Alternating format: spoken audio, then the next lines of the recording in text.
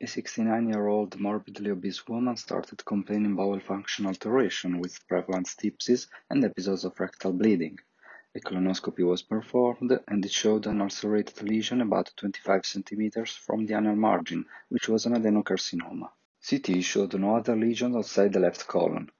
There was correspondence between CT and preparative colonoscopy, with endoscopic tattoo 5 centimeters distal to the lesion. Independently of weight, we use an open technique with periumbilical Hudson trocar placement. In obese patients, we place such trocar some centimeters above the navel. We then placed an epigastric 5 mm trocar, another 5 mm trocar in the left iliac region, a 12 mm in the right lumbar region, and a 12 mm trocar in the right iliac region. We first proceeded with abdominal exploration with the absence of metastatic lesions. We immediately noticed the poor visibility of the preparative marking due to the extensive presence of visceral fat.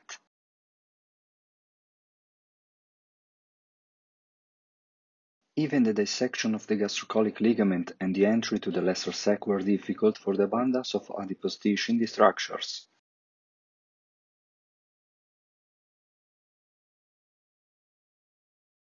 We then proceeded from right to left to release splenic flexure using a mixed approach to overcome the technical difficulties, starting from the gastrocolic ligament without finishing it, then dissecting the lateral aspect of the descending column.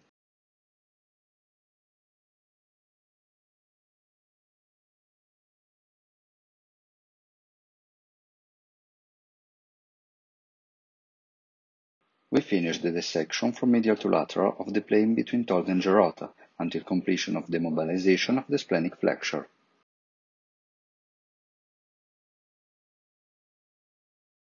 Visualization of the inferior mesenteric vein, which was lifted, created an arch that allows dissection by opening a window between Todd fascia anteriorly and the Gerota fascia posteriorly.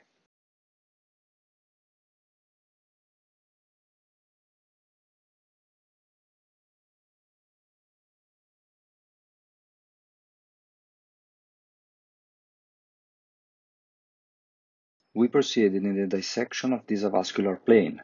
The isolation of inferior mesenteric vein, right below the inferior margin of the pancreas, was really difficult for the abundance of fat, and then we clipped with hemolocked and divided it, leaving a gauze in this window until the descending column will be fully mobilized.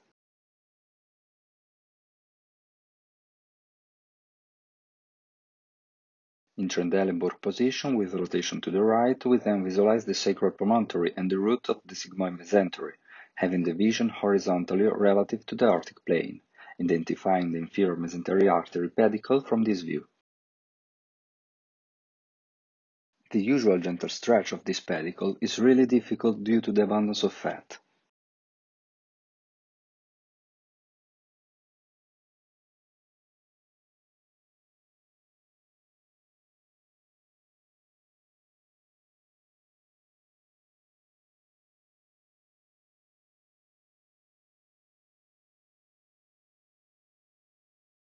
When the mesenteric window was created, we then proceeded with the dissection and preparation of the artery, with a ligation and section between hemolocks at its origin for oncological purposes.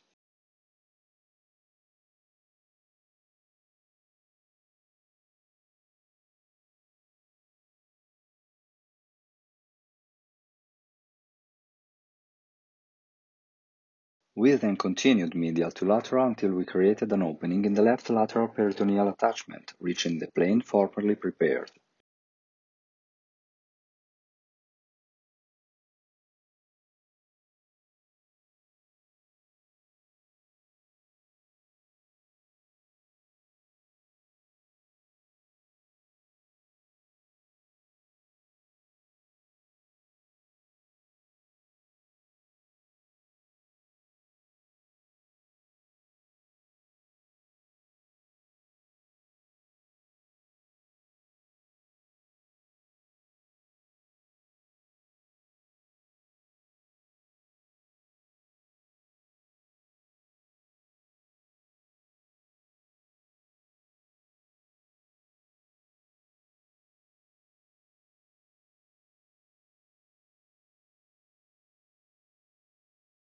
Preparation of the rectal mesentery plane to prepare the rectum for transection, taking care to protect the retroperitoneal structures near the sacral promontory.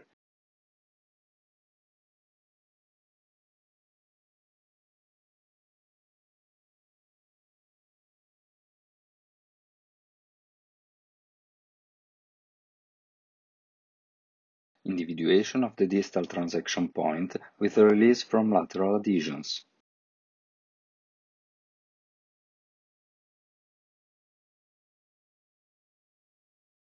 Preparation of the rectum and partial dissection of rectal mesentery, individuation and section of the superior rectal artery, and completion of the rectal preparation.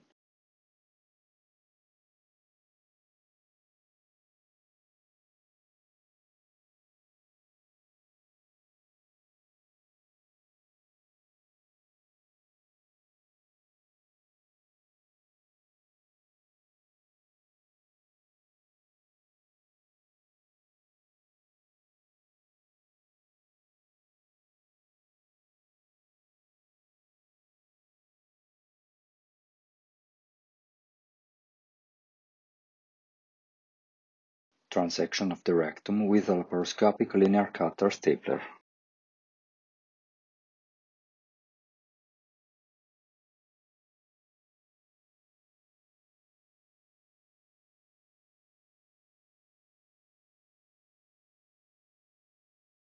We then decided for a subumbilical mini-laparotomy and not for a funest incision for the presence of pubic intertrigo, which is typical in obese patients, in order to reduce the possibility of surgical site infections.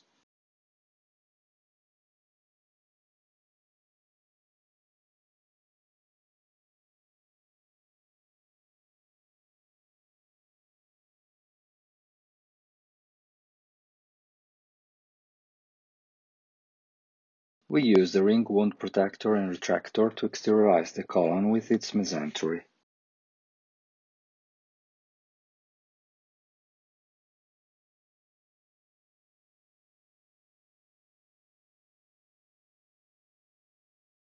We then verified the adequacy of the distal margin, we then transected the mesocolon and inferior mesenteric vein.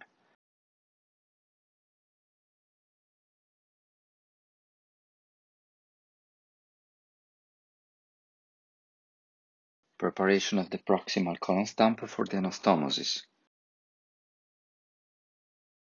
We performed an ECG angiography which displayed incomplete coloration of the margin, so we decided to dissect about another 2 cm with confirmation by ECG angiography.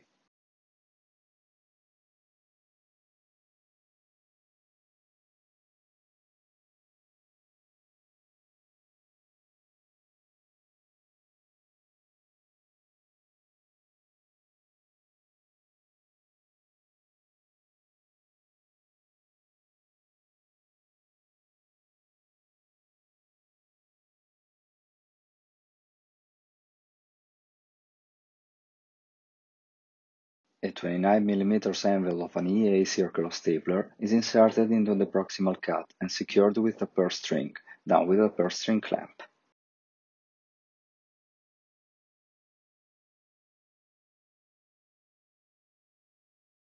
The colon is placed back into the abdomen and pneumoperitoneum was reestablished.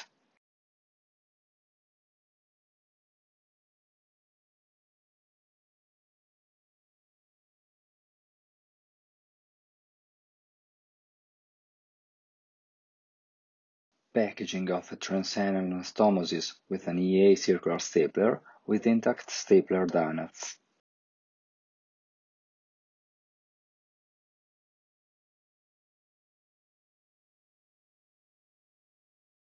Pneumatic leak test was performed and it was negative.